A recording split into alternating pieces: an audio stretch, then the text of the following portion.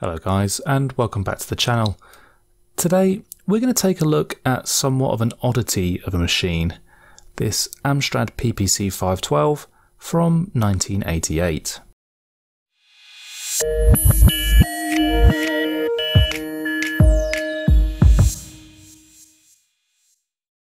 Now, this is a machine that Amstrad released in an attempt to get in on the growing PC portable market, and this is where it gets slightly odd. This is admittedly before my time. I was only 4 when this thing came out, but it's designed to be compatible with the original IBM PC. It has an NEC V30 processor, which is fully compatible with the Intel 8088, but that IBM PC came out in 1981, 7 years before this model hit shelves. In fact, the Intel 386 had already been out for nearly 3 years when this thing came to market, and only a year later the 486 would come out. So no matter which way you look at this, it was massively out of date when it was released. And it's not like it even can claim to be groundbreaking for being portable. The compact portable came out 5 years before this thing did. In fact, the third iteration of compact's offering, which featured far superior specs, came out the year before in 1987. So what's the angle here? Well, this is an Amstrad after all, so let's say price. From what I've been able to gather, this was designed to be a portable version of the Amstrad PPC512, a budget IBM compatible that Amstrad released in 1986 at a bargain price of £499. I've not been able to find any UK pricing for the PPC range, but it looks like it was released in the US for $799, or just shy of £2,000 in today's money. That's still significantly cheaper than other portable solutions at the time. The Compact Portable 3 cost over $3,000 at launch, making the Amstrad a much more palatable option as long as your requirements weren't too demanding. That's the why taken care of. Let's look at the what in more detail. This particular unit has come to me from a young man named Chris. He'd inherited it from his grandfather, who was the original owner, although, as will become clear, the subject of ownership is a tricky one to define. Chris's grandfather worked in the 1980s for a company called Comet, who UK viewers might recognise as being formerly one of the biggest electronic retailers we had, right up until their collapse in 2012. He worked in their product evaluation team at their headquarters in Hull, and it was his job to review new products that were coming to market to see if they were worth stocking. As you might have guessed at this point, this is the review unit that Amstrad sent to Comet for evaluation prior to them going on general sale. And as Comet were at the time one of the largest retailers of electronics in the UK, it stands to reason that this would be a very early example of the PPC512. The question of ownership revolves around what happened next. It seems that for whatever reason Amstrad didn't ask for this unit back, so it went home with Chris's grandfather and at some point was likely shoved in an attic or garage before it eventually fell into Chris's hands. It looks like I've got more or less a complete setup here. We've got the unit itself, which is shrouded in this soft carry case, which admittedly needs a bit of a clean. I like that the handle of the device is still used when it's inside the case. It's testament to Amstrad's low-cost ethos, and I think it works really well.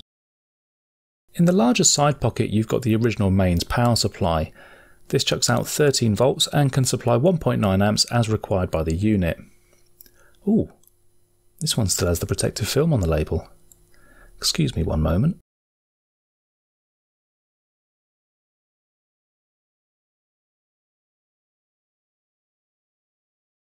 Round to the smaller side pocket we have the in-car charger, which I suspect is just a small 12 volt DC regulator inside of this connector for the cigarette lighter.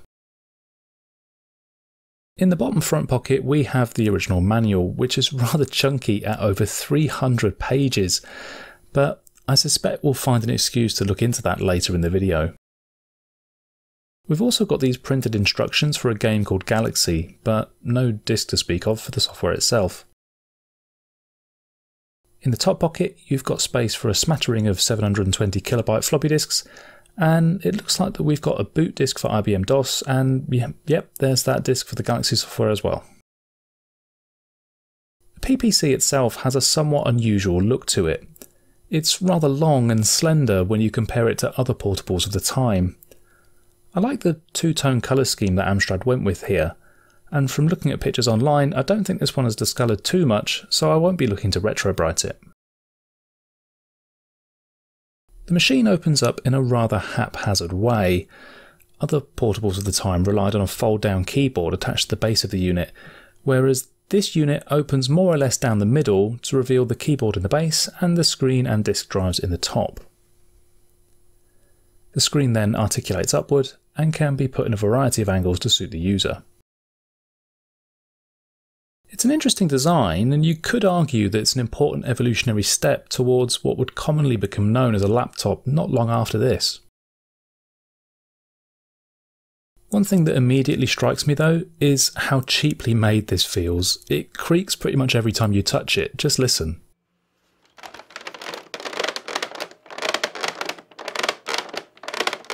That's an almost impressive level of creak achieved, and I'm not alone in finding it somewhat worrying.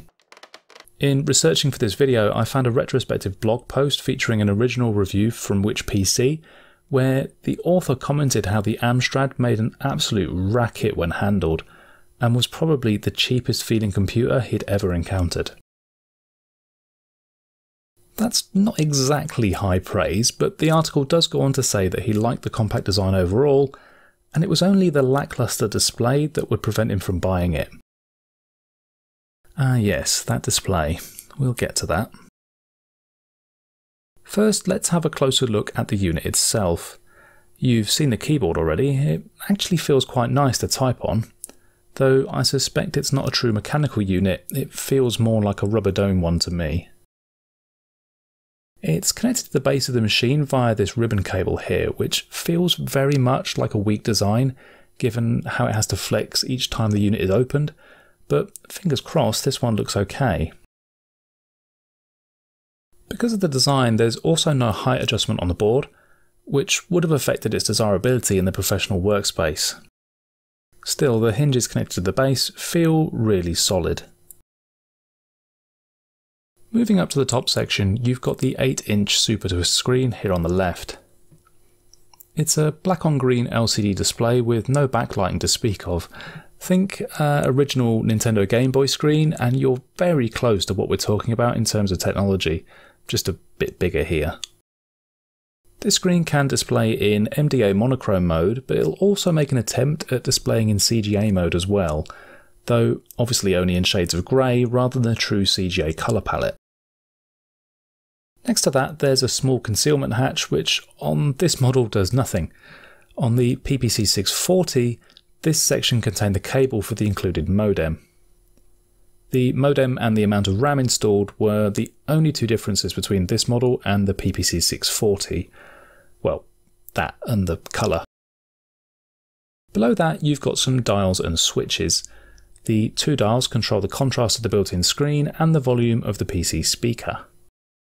Then you've got some status LEDs for drive access, power and external monitor, and then this switch underneath, which essentially is a power switch. Though, in reality, there technically is no power switch. This just selects whether you're powered from the external supply or from batteries. Ah, yes, I should mention, it is possible technically to power this thing from batteries. It's just that you need 10 C-cell alkaline batteries, and at best you'll only get about an hour's use. Quite why anyone thought this was a good idea is beyond me. I'd have much rather had a slightly more compact unit and accepted that it could only be powered externally, or a more expensive unit which included a proper built-in battery. This half measure does nothing from a mobility standpoint, unless you were prepared to walk around with a backpack full of C-cells and were willing to shut it down once an hour to swap out the batteries. It really makes no sense. Moving on, and the rest of the top part of the case is taken up by the two 720KB disk drives. There's no hard drive to speak of in this machine, so it makes sense to have two drives, one to boot the DOS and load applications, and another to save files when needed. There was another version available which only had a single drive, but I'd imagine that most would opt for the dual unit as shown here. Around to the other side there's the PC speaker, and then this bank of dip switches here. These are for setting the graphics mode of the machine between CGA and MDA, and also you can use these to determine whether the built-in display will be used or a compatible external monitor. Yep, it's not the case that this thing can auto-detect whether or not it has a monitor connected. You literally have to reset these every time you want to change between internal and external displays, and to make matters worse, you have to do it with the power off. Beginning to see why this thing wasn't the success that Amstrad had hoped for at this point. Round to the back we have a fair assortment of I/O behind this drop-down shield. Starting at the right you've got the 9-pin connector for an external monochrome or CGA monitor. Next to that you've got a standard parallel and 25-pin serial port. Then things get a bit weird. These two additional D-type ports here are labelled up as expansion A and B, and as it turns out they're basically the pins for the ISA bus remapped onto D-type connectors. I suspect that Amstrad intended to release a series of expansion modules for this device like a hard disk unit, but for whatever reason it seems that just never happened. That said, I've got plans for these ports, so make sure you get subscribed, it's going to be fun. Above those connectors you have the DC input jack along with another DIN type port for monitor derived power. You could plug in an Amstrad monitor here and it would also power the PC as well as generating the signal for the display. Neat. Lastly on the back you have this blanking panel. On the 640KB model this contains the RJ11 jack for the included modem, but on most if not all PPC512s it's left blank. Overall this unit seems to be in amazing condition for its age, so I'm just going to give it a quick clean with a paper towel and call it a day. Nothing else to do now but stick that boot disk in and turn it on. Oh, that's not good. The display turns on briefly but then goes blank and all we get are 3 short beeps from the PC speaker. It looks like the system is booting, there's plenty of floppy drive access going on, but nothing outwardly appears to be happening. I told you we'd be needing that manual. It turns out whoever had used this last had changed the dip switches so that the system was sending the video signal to the DB9 connector on the back. So turning the unit back off and then sorting out these pin switches and we should be able to boot up with the internal display. Yep, there we go. That is just awesome. I love the look of that little green display, though I'm sure if I had to use it every day I'd probably grow less keen of it. It's heavily dependent on the surrounding light levels, and to get these shots I've had to basically shine one of my filming lights directly at it. It'd be alright in a well lit office, but in, say, a dimly lit kitchen, it's a lot less easy to see things clearly.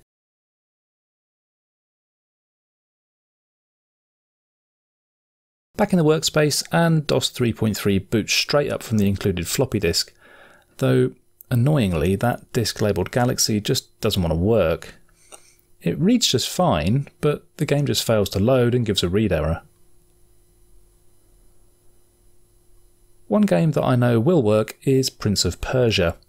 Noel's Retro Lab did a great series replacing the mono LCD with a modern HDMI monitor on one of these, and he demoed this game while doing that. The internal display does a decent enough job of emulating a colour CGA palette in monochrome, and it doesn't look half bad if you can surround yourself with enough light to play. It definitely reminds me of the original Game Boy, though I don't think there's a clip-on light module for the PPC512. So let's look and see whether we can get better results with an external monitor. I don't have a CGA capable monitor to hand unfortunately, but I do have this MDA Amber Mono display. I just need to change the pin switches to expect an external MDA monitor, and voila! It works just fine and looks great to boot. It's true it limits me somewhat to what I can display on this external monitor. It can't work any CGA emulation trickery like the internal display, but it's much more readable for software which only displays in monochrome. So I guess text adventures are the way forward? There are options for converting the CGA output of this machine to a modern monitor, which Noel evaluated in his excellent series of videos, but I'm going to have a think about those, so we'll leave it here for now. In the next video in this series, we're going to be looking at some upgrades to this machine, including seeing if we can use those expansion connectors to add some permanent hard disk storage. Make sure you subscribe so you don't miss that video, and in the meantime, I hope you've enjoyed this look at the Amstrad PPC512. I also hope you'll consider liking this video, and please feel free to drop me a comment below if you've got any ideas on what I should do with this machine. Thank you so much for watching, and I'll see you again soon. Bye bye.